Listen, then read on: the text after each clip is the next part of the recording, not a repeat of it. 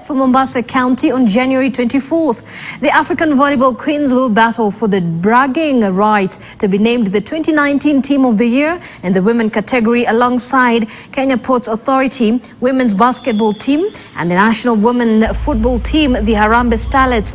Women Premier League champions Vihiga Queens and national women's sevens team Lionesses are also in contention for the award in the event that is sponsored by Safaricom with co-sponsorship from the county government of Mombasa. Malkia Strikers successfully defended the African Games title. Kenya Lionesses qualified for Olympic for the second year in a row, and Harambee Starlets won the Sakafa Challenge Cup.